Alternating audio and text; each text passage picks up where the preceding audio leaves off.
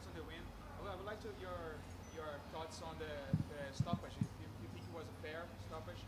I think it was fair, you know. Fight's a fight. It is what it is, you know. I done what I had to do, and the ref jumped in, you know. If it was me in that situation, it would have been the same thing. So, fight's a fight. Did, did you feel your head clashing with his head?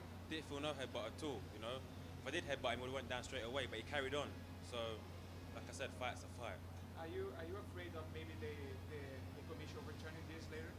Say that again, sorry? Are you afraid that the Brazilian Commission might overturn the results later to a no contest or something like that? No, no, not at all. Mr. Stewart, even with the win, are you like happy with your performance? Like this end that we had an injury, you're kind of happy for the view?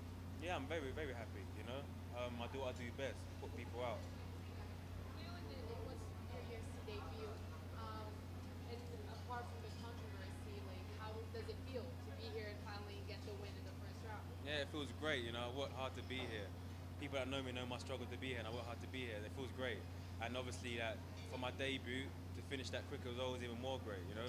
Bit of history for myself. And moving forward, what can we expect from you in the UFC?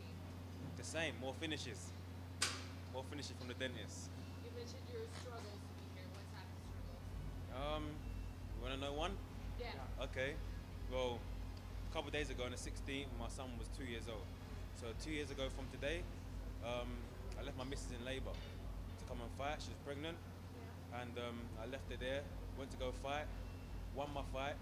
My son turned upside down. So I went back to the hospital, and then I was back in time to see him being born.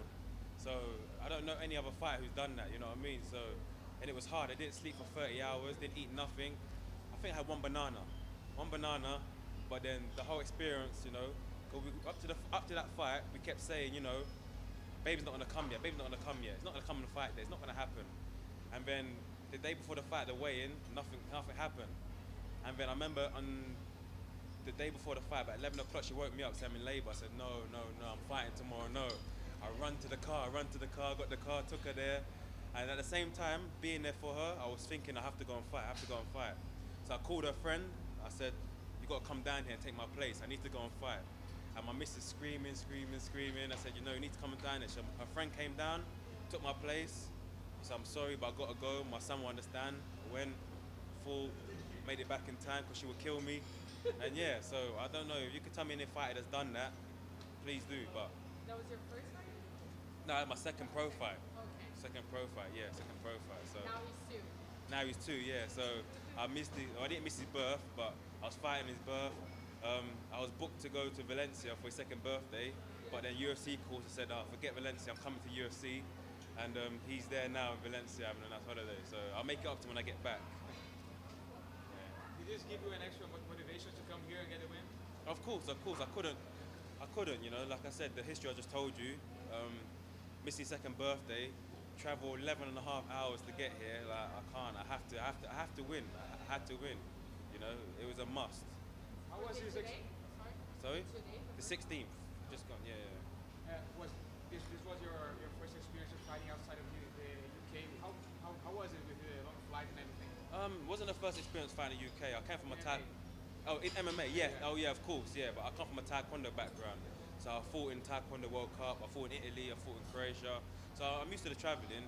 But like you said, the traveling here, nothing like that. Like the hours here is nothing like it, man. It's crazy. But I got through it, you know? Got through it, and I love this place. Brazil's a great place. And I know they're booing me and all that stuff, but when the man translated and said so-and-so, they start cheering for me. So it's a complicated crowd, Brazil, complicated crowd. But Volatile. yeah, long time. I'm used to it. I've had it before. Like I said, when I did Taekwondo, like Italians don't like the English. So when I was going over there with the England team, we was getting booed all the time. So it's nothing. Yeah, just another day in the office. Yeah. Clearly you didn't get hurt. You seem fine. Do you have an idea of when you want to go back? Do you want to get back out there quick?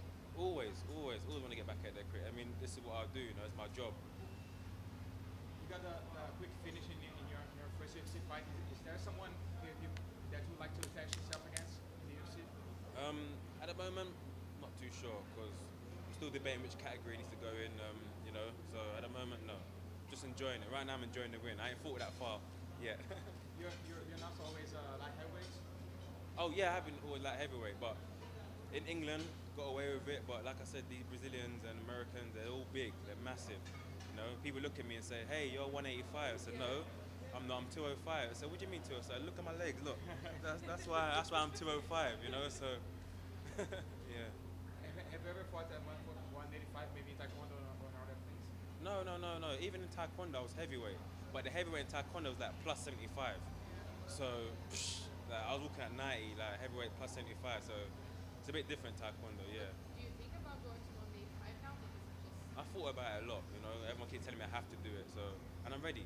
Before I was kind of scared because I didn't know what to do, like nutrition wise, but nutrition is key. And once you know your nutrition, what to eat, you can make any weight. How much do you weigh when you're off camp? Always ready. So 96, yeah, 96, maximum 97, but normally 96. Like I said, I came to 12 kilos to drop to 125. yeah, but that's if I'm going to 185, I wouldn't be that. Gradually going down. Like I said, like I made this weight without no sauna. I made this weight without no salt bath, and I was eating like a pig, you know. So some when did you get the fight? sorry, When did you know you were fighting? about a month ago. About a month ago. Yeah, so a month and a bit ago. So, but like I said, like, if you know your nutrition when you're eating right, you're always ready. You know, can get called up tomorrow. You know, I don't want to get called up and say, okay, I have to wake up. You know, people see it as a diet. I see it as a lifestyle. That's the difference. Fighting at 205, you can take a fight on a week notice. So it's like 3 kilos to cut for the fight, right? Yeah. If you move down to 185, it would be like Yeah, some sort of gap. Yeah, some sort of gap. Yeah. I mean, obviously, I know I'm always ready, but a week notice, nah, I won't go that far. But yeah, I'm always ready.